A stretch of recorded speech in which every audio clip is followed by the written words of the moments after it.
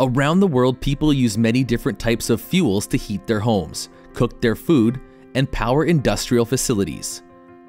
One of the cleanest fuel options is natural gas, a colorless and odorless gas that is created from organic matter far under the Earth's surface.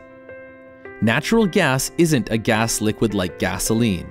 It's a gas like air, and it's trapped in rock far below the Earth's surface. Natural gas is mostly made up of methane, but it also has small amounts of other gases like propane, which is used for barbecues, and butane, which is used for lighters. Thanks to a new type of drilling called fracking, it's much easier to get natural gas to the surface.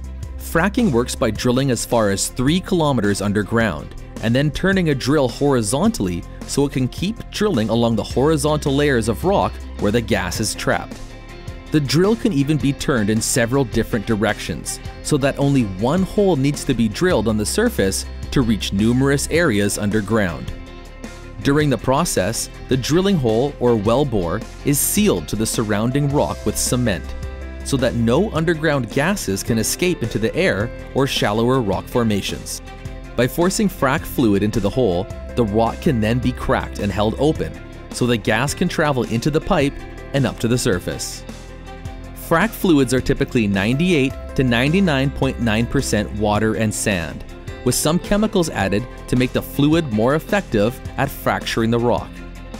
Once the natural gas is collected at the surface, it is sent through pipelines to an LNG processing plant.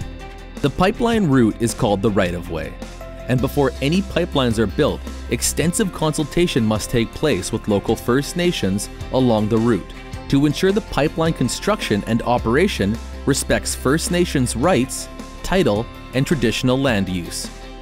The LNG processing plant works like a giant refrigerator that turns warm natural gas into a cold liquid called liquefied natural gas, or LNG.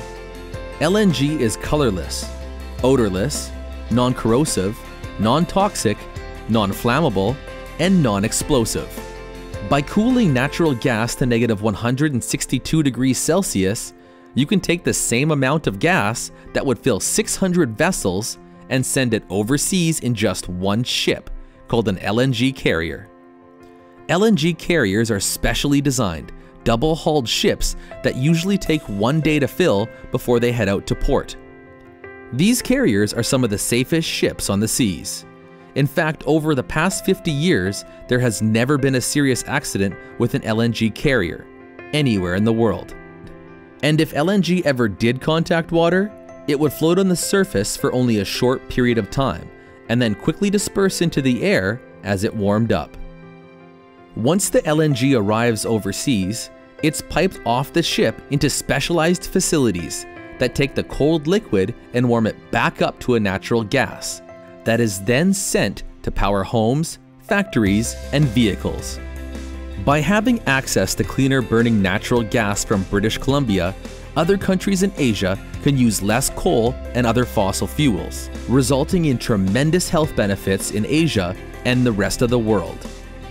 Air pollution in China alone contributes significantly to the premature death of more than 1.2 million people each year. And some of that pollution from Asia is known to travel across the Pacific Ocean, affecting our environment here in British Columbia. Thankfully, Canada has an abundance of natural gas. And by selling our gas to countries like China, India, and Japan, which need it for their growing economies and population, we can begin to address a serious world health issue while generating revenue that can be invested back into our own health, education, and quality of life. For more information, visit us at steelheadlng.com.